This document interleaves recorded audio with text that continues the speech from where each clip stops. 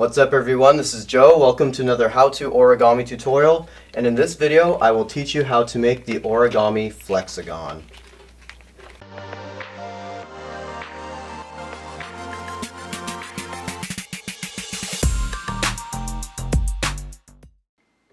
Alright, so you can do this with basically any piece of paper you have. All that we need to do is we need a 1:2 ratio rectangle. So I'm going to show you how to do that with this. This is a standard printer paper in the US.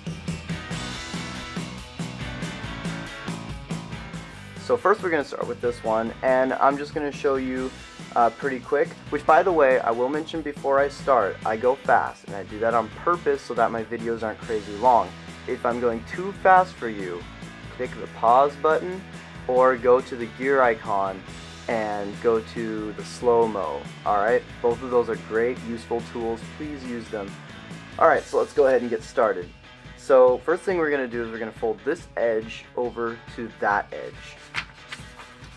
Now this can be a fairly strong crease, so take your time, make sure that all the edges are lined up, and then go ahead and use your fingernail and make a nice strong crease like that. Alright, now we're going to unfold. And next, what we're going to do is we're going to fold this edge up to the center crease and this edge up to the center crease, kind of like a paper airplane. Now this one doesn't need to be very strongly creased, but it should also be very accurate. So make sure you're lining things up really well.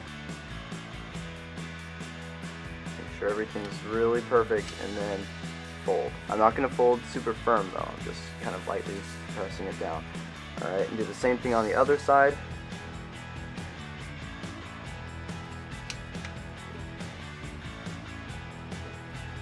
Alright, so now we have kind of paper airplane looking shape. What we're going to do now is flip it over, and we're going to fold this top edge down.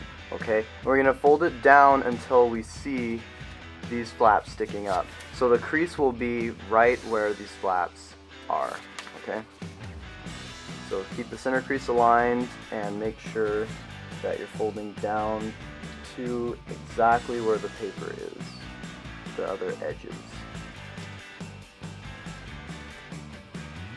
Alright, now this one you want to crease very strongly. Alright, go several times.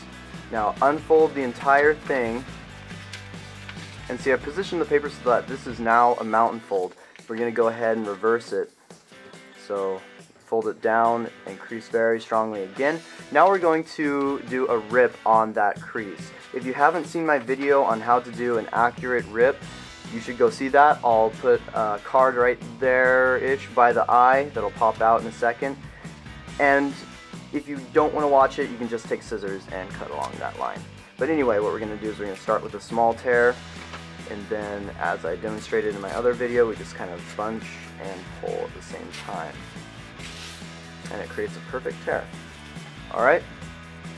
So now I'm going to kind of work these creases out just a little bit by folding the other way. Like that. Okay, so now we have a perfect 1:2 piece of paper. So we're going to rotate this 90 degrees, so it's now vertical. Actually, I'm going to zoom out a hair so we can see most of it. There we go. And I'm going to fold it in half so that there's a center crease running up and down this way. And again, take your time to line everything up, especially with this model, since it's literally a moving part. Everything needs to be pretty darn precise.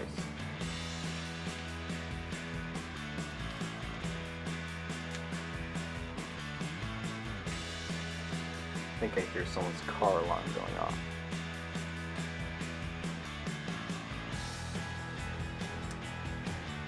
Alright, there's our center crease.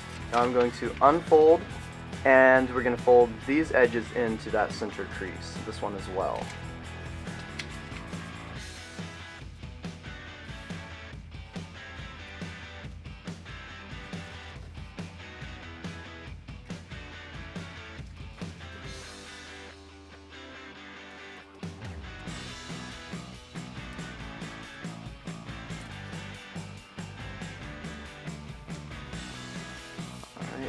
edge.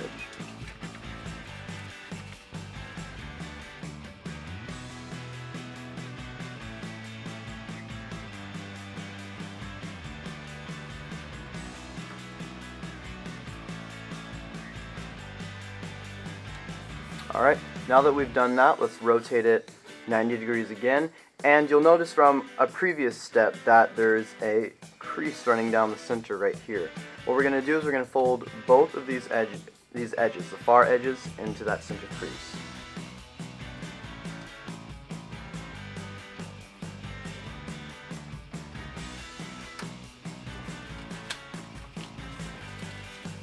And when you're done folding, unfold those.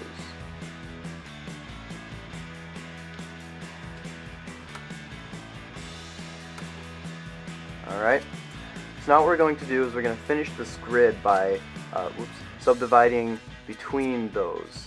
I should stop doing that. This edge should go, let's fold it into this crease right here. Just like that. Alright, unfold. Now we're going to fold this edge into this crease over here, the farthest one.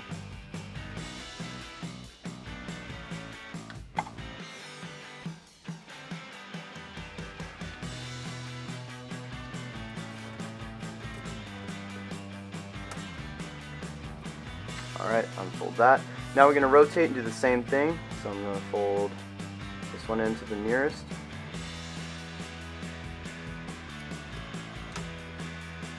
Unfold, and this one not to the farthest this time, but to the second farthest.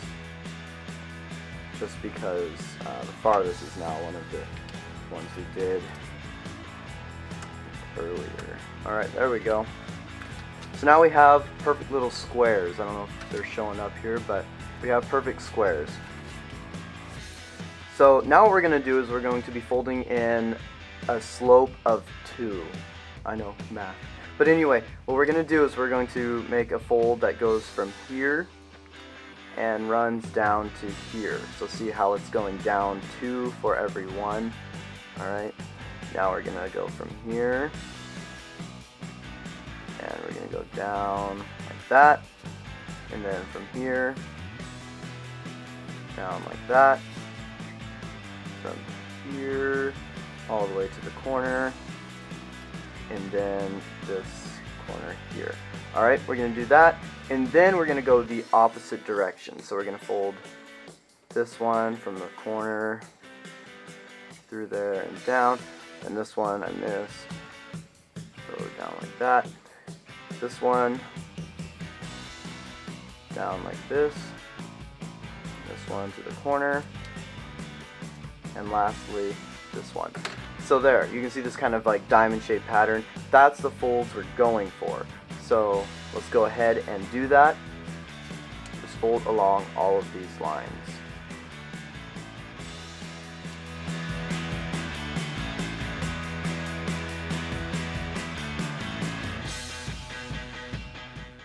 Okay, so now we've finished folding in all of our diamond grid patterns, and as you can see, they cross at like intersection points. That's really important. I probably should have mentioned that earlier, but that's something that's crucial to how this thing moves. Anyway, if you didn't, it should be okay for your first try. So now what we're going to do is we're going to fold in these edges to the center crease like this, okay? So this flap right here, this side, is going to go inside this flap. Actually, we don't know which one's going in which yet, so that's why I'm doing this, and I'm going to look very closely and compare. I'm going to see if one of them is bigger than the other. If you did it perfectly, there shouldn't be any difference, but usually there's a little bit of a deviation just because perfection is not easy. So I'm lining up the bottom perfectly, and then the top, I can see that this one is slightly bigger. So I'm going to put this one inside this. Alright, and so here's how we're going to do that. I'm going to take this one and open up this flap right here. Open it up, and I'm going to take this and stick it inside both of the flaps like there. Alright, now I'm going to push until it is in 2 square lengths basically, this whole side.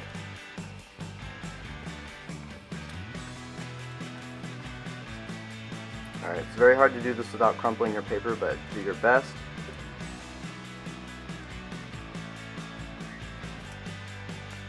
Alright, so once it's in, you see that we have creases, but they'll be kind of misaligned because there's now 2 layers in there. So go ahead and refold along all the creases here to make sure that everything has the same fold, because these are important. Alright, let's fold here. And just kind of bend around those points. Alright, unfold. So you'll notice that what we've done is we've created a ring here. And it's actually a pretty decent looking ring. It's just kind of cool how it works out like that. But anyway, enough of that. What we're going to do now is make the actual flexagon. So I'm going to find where there are tabs like this. So not here because this is a point, but these kind of like sides right here that press down. I'm going to press inwards on those, okay? So there's nothing here, but this one there is. We can press these in. Alright, nothing here, and we'll press these in, and that will be all 3 of them. Okay, so now we have these kind of hexagon shapes running around like this. We're going to take the top point and push it back. Alright, try and minimize the crumpling and make sure that everything's bending around the crease line. Okay, do the same thing over here. Take these points and push them backwards. Alright, and one more. Take these points and push backwards. Alright, now once all the points are together, you see that it forms the flexagon. To start, you need to go slow so that you kind of work them in. Alright, so that way you don't crumple it and destroy it for the next time you want to use it. So just slowly start moving it by pushing these backwards. Alright. And there we go. You'll see this side coming through. Alright. Now push these back. Push it back again. Alright, you can see it's starting to crumple a little bit on me. So that's why you gotta go really slow and careful. Start. Alright. So that's not half bad, starting to work in. There we go. Now you have an infinitely moving flexagon. These are crazy cool. I just love how it moves and how it works perfectly geometrically. See how everything just fits together perfect and then just keeps on moving. Was my camera in focus? I'm sorry if it wasn't, I did not notice. But anyway, you see how it just continuously moves around like this through itself. The geometry is just amazing. Alright, so that is how you make the origami flexagon, and it is a pretty cool shape, if I do say so myself. It's just something that's a lot of fun to make and a lot of fun to show people and impress people, and it's something that's not too difficult, so you can also teach them. A lot of fun, a lot of fun. So I hope you enjoyed this tutorial. I hope you're having a great day, and thank you for watching. I will see you in the next video.